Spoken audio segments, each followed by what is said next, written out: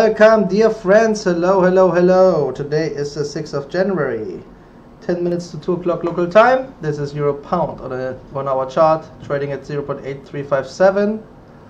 Thought I'd make this update because look at that. It went down against the longies. Longies kept on buying again and again and again, so it went further down, down, down below the lows. And as you can see, if they keep on buying like right now, they can retest the low. For example, together with the euro dollar, with the big news tomorrow on the Friday.